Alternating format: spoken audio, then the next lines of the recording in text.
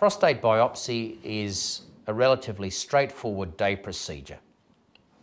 It's either performed in hospital under sedation or in the rooms under local anaesthetic.